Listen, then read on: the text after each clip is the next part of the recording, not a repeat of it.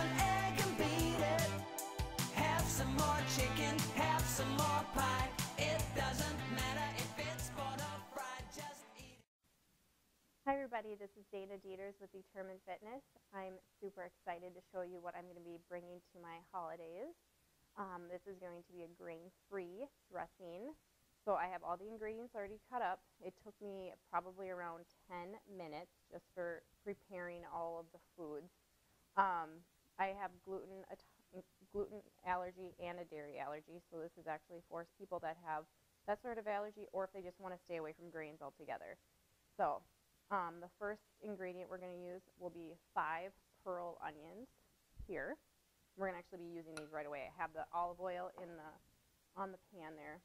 So we're going to actually saute the pearl onions, 5 of those, 4 shallots, and you're going to cut these up in half. So you're going to unpeel both of them, so a lot of onion stuff, aroma coming up. You can smell it. You'd probably have your eyes watering. Then celery. You're going to do 3 or 4. I used 4 stalks, and I just cut them up in little pieces there. So what we're going to do is, since my oil is already heated up, we're going to bring all of these over. What you're going to do is saute all of the veggies, shallots, celery, and pearl onions with the olive oil here. I'm going to put it back on. It was kind of freaking out a little bit for me, so now it should be fine. You want to make sure that you saute these for several minutes. Make sure all of the veggies are coated with olive oil.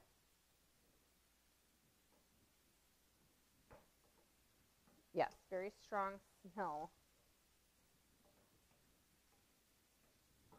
Okay, so I'll let that go. The next ingredients you're going to need are mushrooms. You want the sliced mushrooms. The portobellos are what I purchased today, actually. And I got the ones that are already sliced. I didn't do all that chopping because I'm a mom and my kid's sleeping right now, so I did all of this while she's sleeping. That's what you got to do, right? And then we're going to use 1/4 olive oil, which is actually 1/4 cup olive oil that's actually in the pan. I'm just going to stir it again.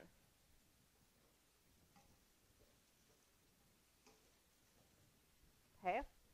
And then you're going to use a cup of chicken broth, and I do have the one I use. I like this one. It's gluten-free, free-range chicken broth from Pacific. I like this brand. I use that quite a bit. And then fresh parsley, about a tablespoon. And then the main ingredients, kind of like that makes it different that you're not using that grain, is going to be the walnuts. So I'm using 3/4 cup walnuts. And then I did add just a little bit of ground turkey that I have in my fridge. So it's kind of leftovers. I usually do that with all my stuff anyways. If I have leftover things, I will just kind of add in ingredients and recipes just so I'm not wasting food, and at least it has some other recipe I can put in too. Now these look really, really good already. Now I do have, this is all going to be actually on the oven, so on the stove, sorry. And so what we'll do is, if you're going to bring this to your relatives or your families or friends or whatever you're doing for the holidays, you can just put it in a nice pan, bring it along into that. That's all you do. It's just super simple. All you have to do is start adding stuff. So the next ingredient will be, actually, we're going to go on to the next one here. We're going to actually add the chicken stock here, and then the mushrooms.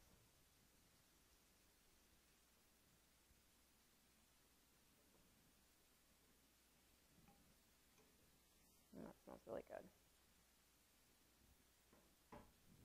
Okay, and then we'll make sure that it gets to a nice boil here. You might increase the temperature just a little bit because you want it to boil a little bit. It smells really, really good.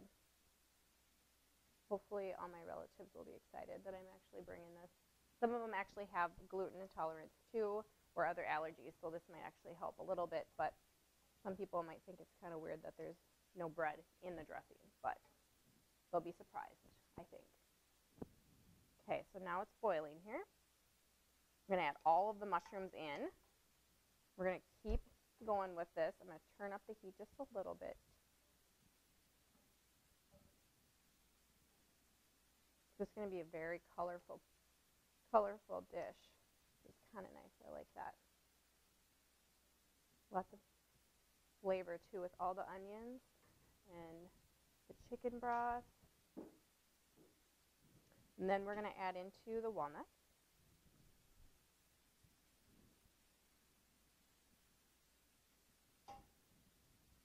Now I actually just bought the walnuts packaged they were already chopped.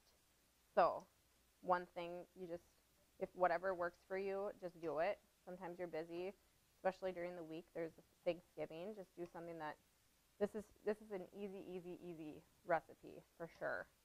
And honestly, it's better than probably the dressing out of a box. So, you can do this thing. It'll actually keep your nutrition on check too during the day on Thanksgiving, so you can maybe splurge on that one like pumpkin pie and I do have other recipes on my blog, which is at danadietersfitness.com, and then you can get pumpkin pie recipe. It's crustless, it's dairy-free and gluten-free, so it's so amazing. I actually eat these, and I actually add a little protein in there, so you get some protein in there as well.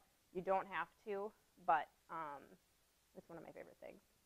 Okay, so we're going to keep stirring this up. Now I do like to add some pepper and spices into my dishes, so I don't do a lot of salt.